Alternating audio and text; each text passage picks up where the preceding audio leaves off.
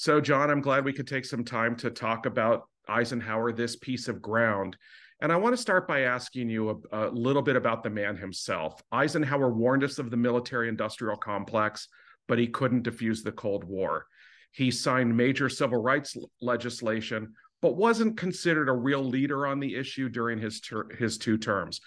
What is the lesson to learn from his presidency about any man or woman in the future who occupies the Oval Office? Boy, that's a big question, and I'm not sure that I'm really qualified to give it an answer that would be enlightening or even or even intelligent. Having lived through the Eisenhower days as a very little boy, but I remember them and I remember him, he was sort of a eminence grise. He was sort of in the background all the time in black and white because that's what televisions looked like in those days. And he was sort of a uncle type, nice and accommodating, and he had that sort of Midwestern accent that made him sort of, accessible. And he didn't seem, to me as a little boy, but even, around, you heard all the grown-ups talking, he didn't seem to really do anything. He just was there. He was the president. And it was all very nice. And then Kennedy took over in 1960. And I was by then a teenager. And so suddenly it was like, oh, a president is really a force of nature and somebody who can say things and do things for the world and for the country and for us and change the way things are thought of. And there's a huge future for us now. And then when he was killed, that was a big shock to those of us in the younger generation, but I'm sure to the, everybody. And it changed everything. It changed everything ever since. And ever since, and I've admired many of our presidents, Obama and Carter foremost. Clinton had a shot. He sort of blew it. Reagan worked hard to destroy the country. And we are still living under the terrible effects of the Reagan presidency. The Bushes, anyway, I won't go on. But Eisenhower somehow gets forgotten in all of that. So going back to do this play about him, which has a wonderful takeoff point, and that is, and I even remember it, even as a little boy, there was a New York Times Sunday magazine article just a couple of years, a year and a half after he retired from office and Kennedy was now the young president, that said a rating of our presidents by 75 historians put together by Arthur Schlesinger, mostly Harvard fellows, mostly men, of course. And it ranked all of the presidents up to that moment. And Ike came out number 22 out of 35. And they had their categories: great, near great, average, below average, and failure. And the playwright, Richard Hellesen, took that as a kicking off point for this play. Ike reads this and is offended. He's pissed and he had a temper. And so he's talking on the phone and then later recording his reaction to being ranked number 22 out of the 35 so far presidents. And he talks about what he did, not only, insisting on he'd done great things and what the hell, there is a little bit of that. But then he gets contemplative and philosophical and starts, and all of this is not exactly with using his quotes from things he actually said, but most of it is coming from different speeches he gave, coming from things he wrote in his memoirs, coming from recorded tapes of his conversations with world leaders and with his staff and Congress people. So most of what I say as Ike in this play is stuff that he either said or said something pretty close exactly to it. And he reveals an empathy for humanity, a love for people, leading all of those young boys into D-Day, into World War II, saving Europe from Hitler. All of that cost him.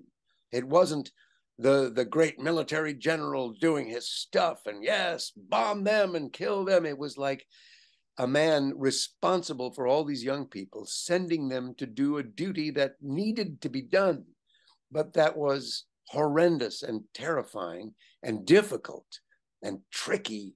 And they were lucky to get away with as few deaths as they got away with. And he carried the burden of those deaths to his dying day. So you said, what are the main things about him? It would be that more than anything else. Yes, he did do a lot for civil rights. He did that whole confrontation with Faubus, the governor of Arkansas, and had got those black students to get into the school and get the mob taken away. He brought in the 101st Airborne, the same team that landed in D-Day, that did the bombing and the prep for D-Day. So he did a lot. And of course, the military-industrial complex, he realized what was happening, and everything that he said is now coming true. And to the degree that people are conscious of it, they owe a lot of that to him. I'll shut up and you can ask me another question. I'm not sure I even answered your question correctly. We're there. Well, let me ask you about something that he wrote himself in 1968 in an article called Some Thoughts on the Presidency for Reader's Digest. And he said, on the other hand, I found that getting things done sometimes required other weapons from the presidential arsenal: persuasion, cajolery, even a little head thumping here and there, to say nothing of a personal streak of obstinacy, which on occasion fires my boilers. If he describes himself like that, it seems to me that is a rich starting place for you as an actor in creating the character of Dwight D. Eisenhower. That's absolutely true. The first act of this play talks a lot about his father, who had, difficult times financially, and his mother, who was a Jehovah's Witness, and was very, very religious, but not in a sort of crazy evangelistic way, rather in taking the actual lessons from religion, from the Bible, and using them in her life and bestowing them on her 7 sons, actually. One died. And I grew up amongst all these brothers and learned a great deal of humanity from her and a great deal of do your duty, do your job. Everybody has to contribute. It's all about hard work and dedication, and everybody has to put in their 2 cents. From his dad. And he describes those 2 influences, and they come out in the play, in his life, in his descriptions of what he did and how he did them. And it's deep within him, and it reflected itself in his presidency. What do you think Richard Hellesen has done with this play that is unique amongst other one-man shows? Well, I don't know if I can compare this play to other one-man shows. I've seen many of them, but not all of them. Some one-person plays are about the person themselves, a celebrity of some kind. Elaine Stritch jumps to mind. They show up, they sing their songs, they tell you about their life. Here, I got this part, and here I slept with that guy, and I did this and I did that, and here's my life, and oh, this song is sort of appropriate, and they sing that song that sort of supports and illustrates what they're talking about their own life. Now that can be fascinating. And you clearly saw at Liberty. Yes, that can be great. The first one I ever saw was Julie Harris doing the Belle of Amherst. And that was beautiful. That she recited all those poems. She enacted the role. She played the part of Emily Dickinson. So that was a very different kind of thing. She wasn't being personal about herself. And that was mesmerizing, beautifully written and beautifully performed by her. Of course, I saw Hal Holbrook's Mark Twain. And, you know, he did that for 40 or 50 years. He started as a young man, gluing on all the old age makeup, and, you know, he had a voice and he did it. And then when he was old, he just sort of, I think he didn't shave, and there he was. He was Mark Twain. But he changed it a lot, and he used quotations from Twain, and he would, you know, use different ones at different times, depending on how he felt at the moment. But the one that I didn't see that I would have loved to was Harry Truman. Who played that? That was James Whitmore. James Whitmore. Give him hell, Harry. Give him hell, Harry. And I heard that that was fantastic. I didn't see it, but this is probably more in that vein. And it's a big challenge, because how do you show in any kind of believable or acceptable way a president or ex-president standing somewhere and talking to you about himself without sort of orating and you know, self-aggrandizing? And Richard, the playwright, found this hook, this magazine article, where he could talk about other presidents, compare himself, sometimes very humbly and very realistically, sometimes a little, you know, conceitedly and angrily, which was, he had a big temper, Eisenhower. The image of him is this sort of, as I said, this avuncular, kindly older guy, you know, just taking care of business. But no, he was a ferocious fellow, and did a lot of fighting with Joe McCarthy, with Douglas MacArthur, with all kinds of people who came along, Orville Faubus being one of them, Khrushchev being another. And he was a tough guy, but who always had foremost in his mind the good of humanity, what he could do for good, for people, to better their lives, and not just his base, not just, you know, he wasn't a Republican, he could have cared less. He ran as a Republican because he was trying to combat Robert Taft. But he was ready to run as a Democrat against MacArthur had he gotten the GOP nomination. So he wasn't a partisan like we now think of Republicans and Democrats as these Montagues and Capulets, you know, who are just as happy to see each other die as do anything to help the citizens of the United States. Yeah, well, the television networks are the same way. I mean, the news outlets are all are Montagues and Capulets as well. Yes, yeah, absolutely. It's horrifying. As an actor, I'm sure you're used to getting energy back from whoever else is in the scene with you. How much do you then rely on the audience as sort of your partner when you're doing a one-man show? I don't know. I haven't done it for an audience yet. I'm scared. I'll use a nasty word, shitless, because yeah, you know, theater is a very, very living, live enterprise, and I've been in many, many, many, many plays and musicals, big ones on Broadway and little ones in little tiny theaters. And sure, stuff happens, you know. Somebody throws up in the third row. You know, your partner. I once was on stage on Broadway, and just two of us, and the lady opposite me, we had a big, long scene coming up, and she just went and left. And I was all alone on stage. I saw her in the wings go into her dressing room. And I said, oh, well. And I sat down on this bench that was there. And fortunately in that play, pardon me, fortunately in that play, we didn't have real props. We pantomimed everything because it was a play about deafness and sign language. So we were both using our hands all the time, signing. So there were no props on the stage. So fortunately, I picked up the non-existent telephone. I dialed a number and said, "Dad, it's James." And I had a long conversation on the phone with my father, who was not a character in the play, but had been talked about, so he existed in the backstory. And while I was sort of casually glancing into the wings to see if my partner was ever going to come back on stage, I had this long conversation with my father.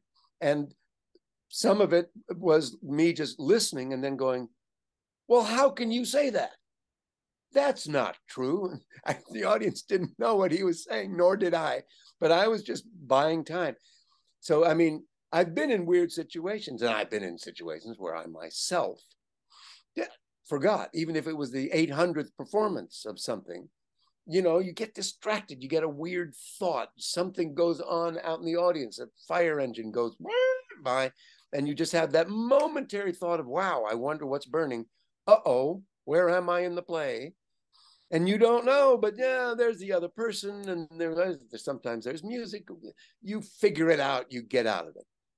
But I've never been literally alone on stage, all by myself, with almost 2 hours of monologue to deliver. And if I suddenly hit one of those black holes, one of those brick walls, I will do what I always do, and I'll just start talking. I'll start making stuff up until I figure out where I'm supposed to be. But the risk exists that happens, and that I don't save myself elegantly, that maybe I skip 6 pages and, "Oh yeah, here's where I am," blah, blah, and I start back in the play, but I've left out a whole bunch of stuff. And do I try to now double back and get that stuff in, or do I just finish and we go home early? Anyway, I'm confronting all of that in a matter of, well, a day or two. Is that part of the appeal of doing this? Doing something that scares you on a certain level, that has that element of risk? To be really honest with you, no. I'm an old guy. I like having a piece of work in my hands. Because I owe that to the audience. The audience isn't there to see me, get out of trouble, and how deft can I be at solving some disaster that happens. That's not why they're there. They're there to hear a play about Dwight Eisenhower and hear this actor portray him and see what it's about. That's why they're there. And I owe them the best version of that I can possibly deliver to them. That's true of any play. That's true if you have, 4 lines in an otherwise huge play, and that's all you got to do. Those 4 lines are your thing, and you owe it to the audience to be there and give whatever it is that it requires. A song or a silly joke, or just, the dinner is ready. You got to mean it. You got to be there. So I feel a tremendous responsibility. And so, no, the part that scares me is not fun. I don't enjoy it. And I work to make it less and less probable that there will be any of those really bad moments. I hope there won't be one. I'm sure there won't be. I'm sure there won't be. I wish I shared your sureness. I've seen you on stage too many times. You're a pro. As an audience member, I wouldn't go in concerned. Well, good. I'll keep that thought in my mind. Good. Presidents have been fodder for plays and musicals, for quite some time. I mean, even you go back to Shakespeare's time. I mean, monarchy, etc. Why do we put on a pedestal these kind of characters, and how much can a play do to bring them back down to earth and make them more relatable as human beings? Well, I think, not being a licensed psychiatrist, but nonetheless, acting includes and involves a lot of psychological delving into, well, why does this character act or say this?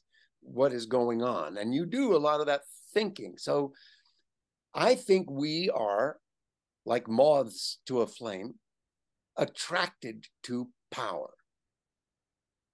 To the degree sometimes, Freudians will always say, well, it's because it's what you lack that you seek in the outside world to sort of bolster you and help you feel stronger and more ready to take life on. Not an easy task. I mean, I'm now 75. I've lived all these years, gone through so much, raised 5 children, had this multi sort of faceted career.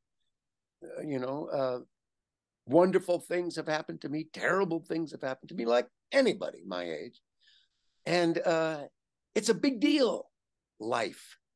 And so when somebody shows, either somebody it could be your father, it could be your mother, it could be your brother, your sister, or a dear friend, or somebody you don't know, a president, a CEO of some giant corporation, whoever, baseball player.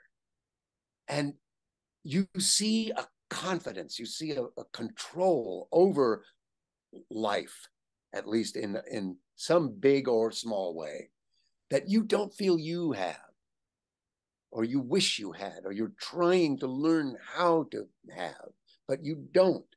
They do.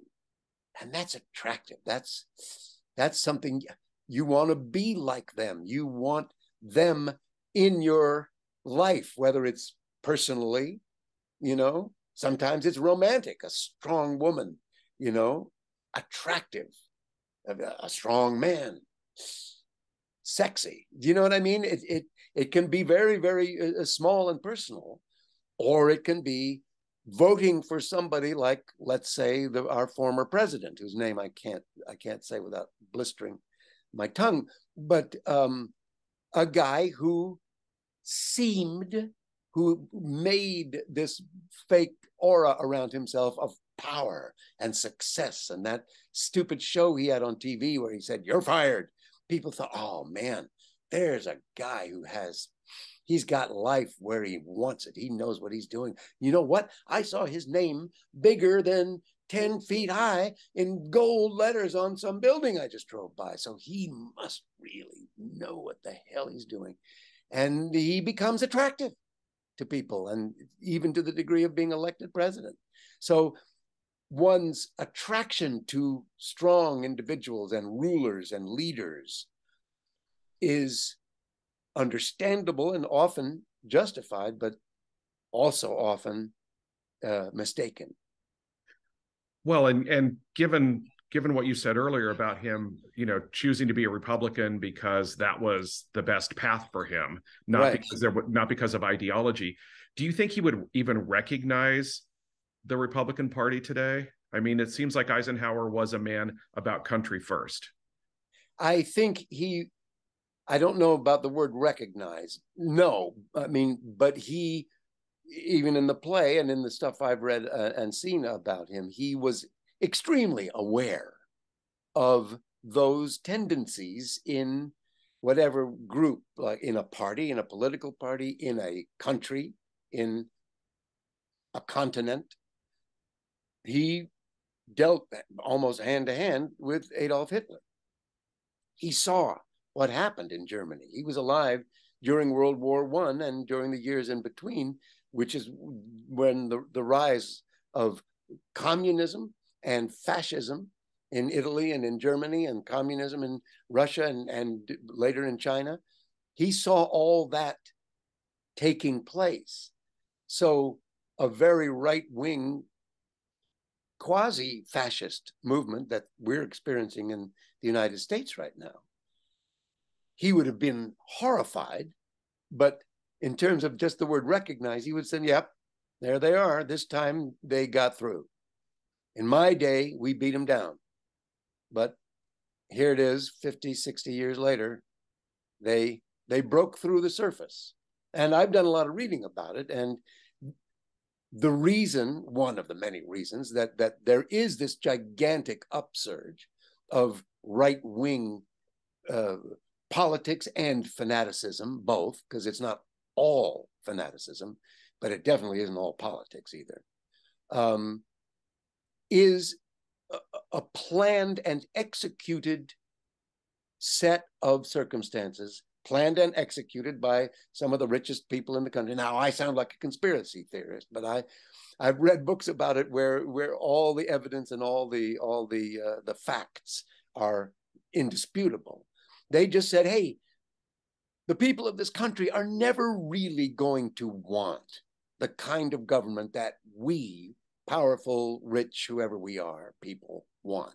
They don't want the rich to pay zero taxes while making billions and billions of dollars. They don't want their wages to go down as ours go up. They don't want their unions to be weakened, if not gotten rid of. No, they like their unions.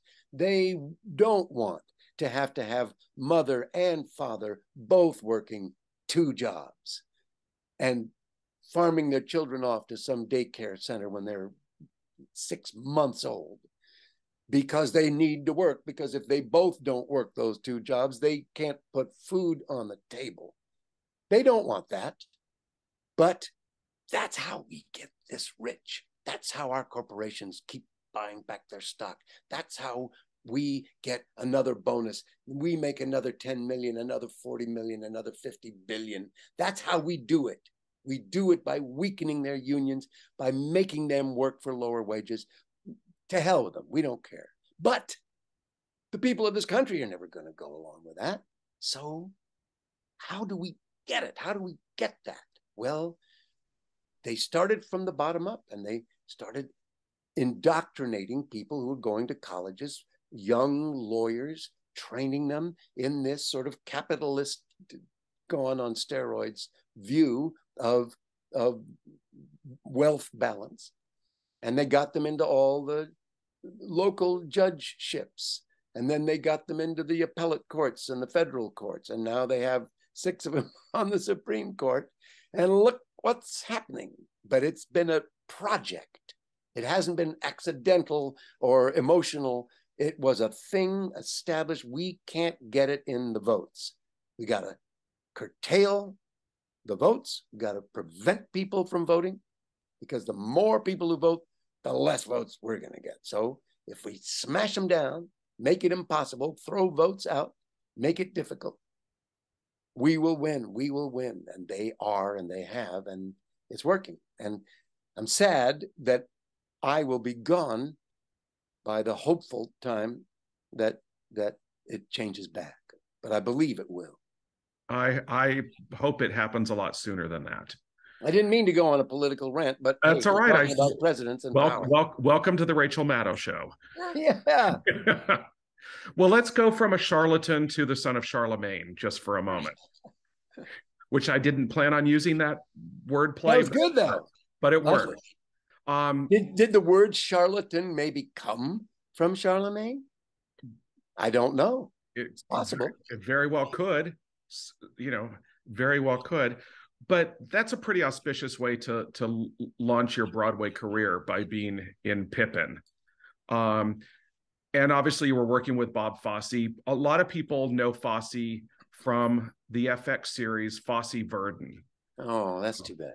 Yes, I know. And that's, I never met Bob Fosse. I would love to, because I was an enormous fan, but I can't imagine, frankly, that he got it laid as often as he did if he was as miserable as he was depicted on that show. So rather than argue the merits of Fosse Verdon, what do you remember most about working with Bob Fosse?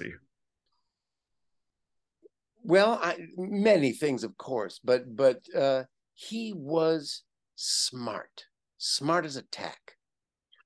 And his smartness involved many things. He was very literate. He had read a lot of stuff, so he could talk about history, he could talk about literature, but I'm not that kind of intelligence is what I'm talking about. I'm talking about a showbiz theatrical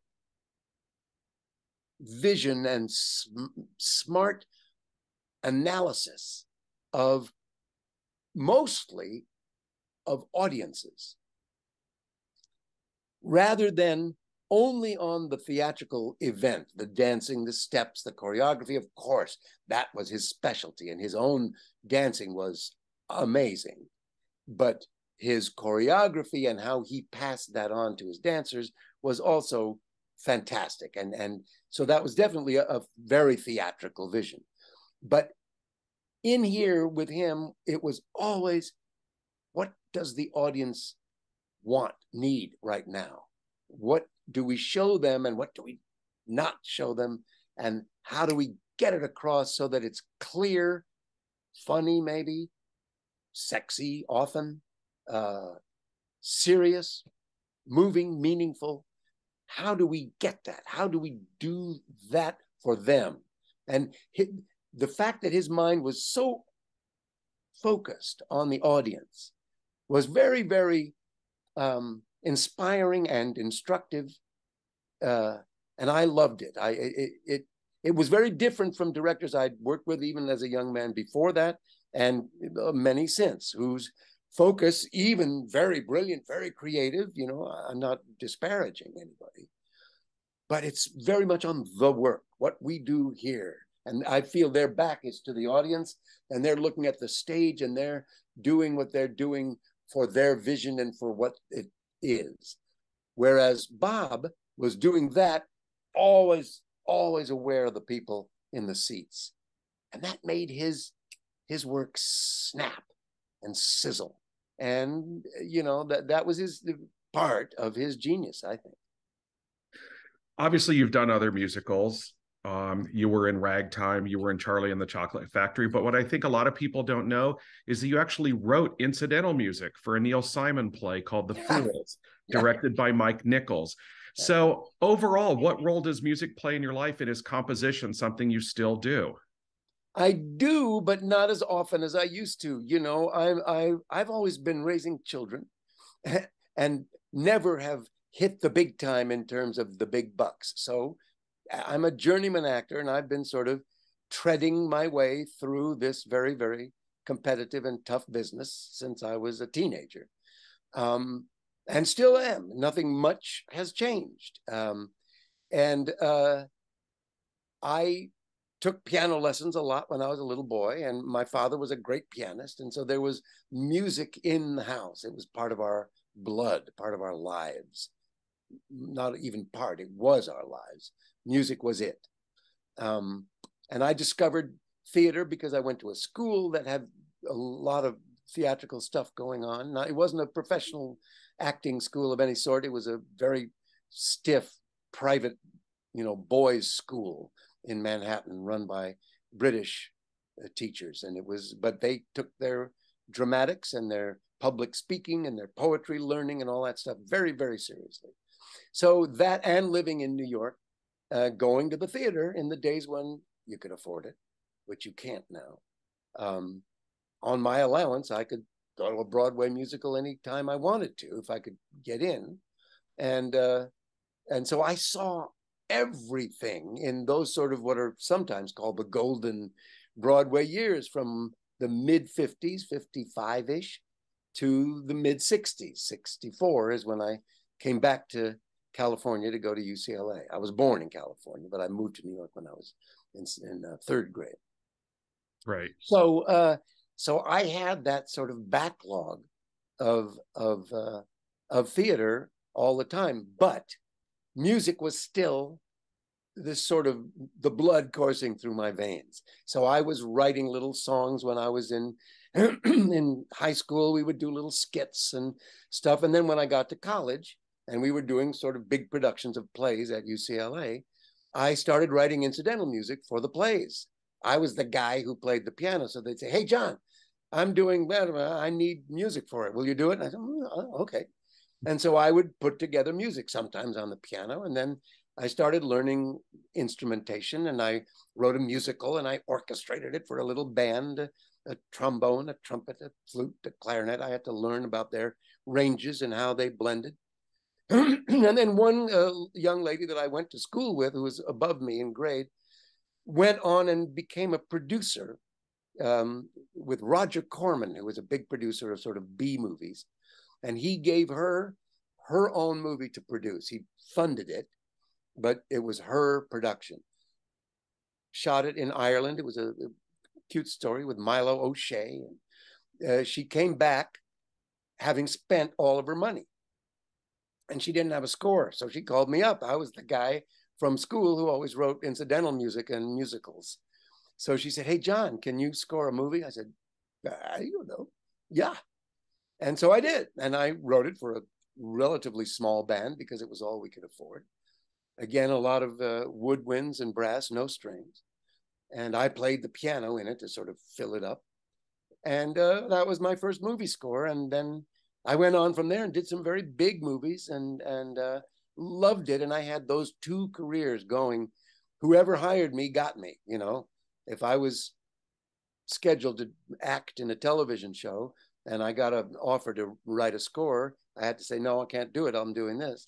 But the moment that was over, if somebody offered me a score, I'd said yes. And then they said, hey, but we want you to be on this show acting. I said, can't do it, writing a score. So it just went like that, you know. So there were periods where I wrote way more music and other periods where I did way more acting.